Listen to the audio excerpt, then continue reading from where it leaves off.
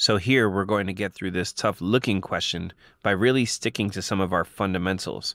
We're being told that all this information pertains to a line. It's a linear relationship.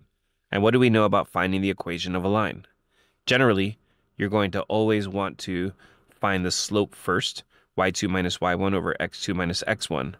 And if you're given a slope and a y-intercept, then you'll use the slope-intercept formula. But if you're given a point and a slope, then you'll use the point-slope formula.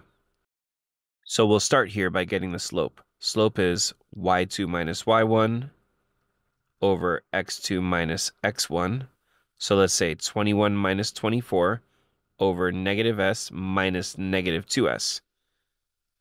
21 minus 24 over negative s minus negative 2s. 21 minus 24 is negative 3. Negative s minus negative 2s, that's negative s plus 2s. And so that'll give you negative 3 over positive s. Negative 1 plus 2 is just 1. And so one single negative sign makes the whole thing negative. Negative 3 over s.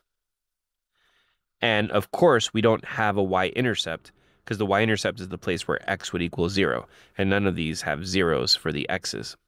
So we'll use the point-slope equation of a line. Y minus y1 equals m x minus x1. And so I'm going to want to pick the easiest point I can, which is the one that has no negative signs. So we'll say x is s, y is 15. Y minus 15 equals negative 3 over s, x minus s.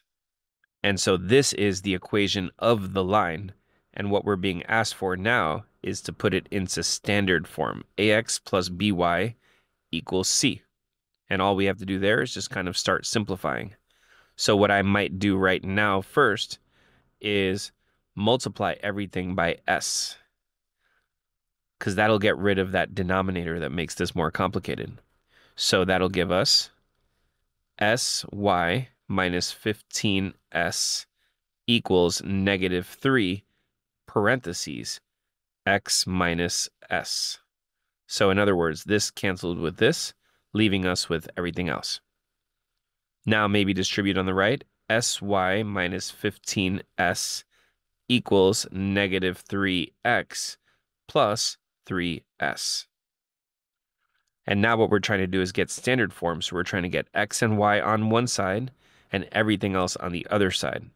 So I may just want to add 3x to both sides and also add 15s to both sides.